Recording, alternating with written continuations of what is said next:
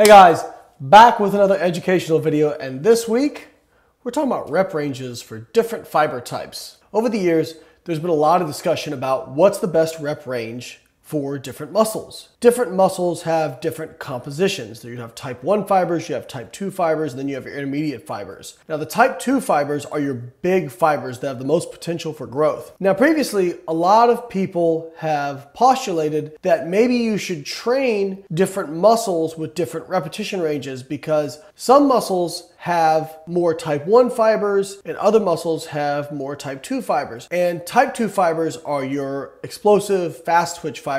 And people have thought, well, maybe you should train those heavy with low reps, really target the type 2 fibers. Where they've said with type 1, if you do high reps, that's going to target those muscle fibers. Based on the Heinemann principle, which is the principle of recruitment, whereby muscles recruit fiber types from slowest to intermediate to fastest as they fatigue, you should, if you're training close to failure, recruit all your fibers. So if you're training high reps, for example, when you initially start training in the first few reps, you're going to be recruiting a lot of type 1 fibers and not much of the fast twitch fibers.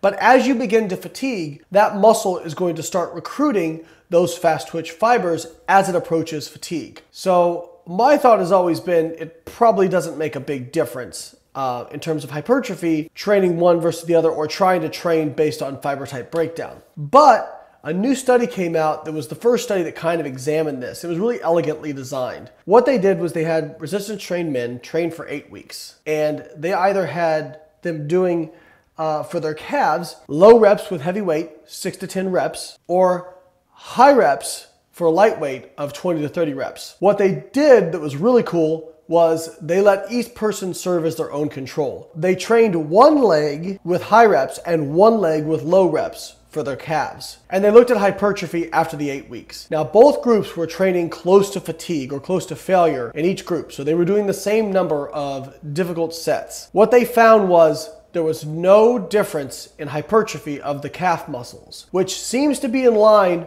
with the research that we've had thus far, which shows that it doesn't seem to matter whether you use high reps or low reps, in the short term at least. Hypertrophy is going to be the same if you're doing the same number of hard sets and taking them close to failure. It doesn't seem like you need to worry about targeting specific muscles with high reps or low reps based on fiber type breakdown. More so, you should use a range of repetition schemes to ensure progressive overload and also not beat yourself up too much. Again, I use low reps for heavyweight and high reps for lightweight for variety. Seems to be possibly a little bit better just to avoid stagnation and even just fatigue of getting bored with the same repetition schemes. Guys, if you like this video, make sure you like the video. Click on the links in the description if you want to check out some of our educational material, and make sure you subscribe.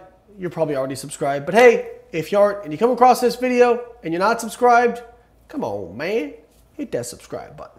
Catch you next time.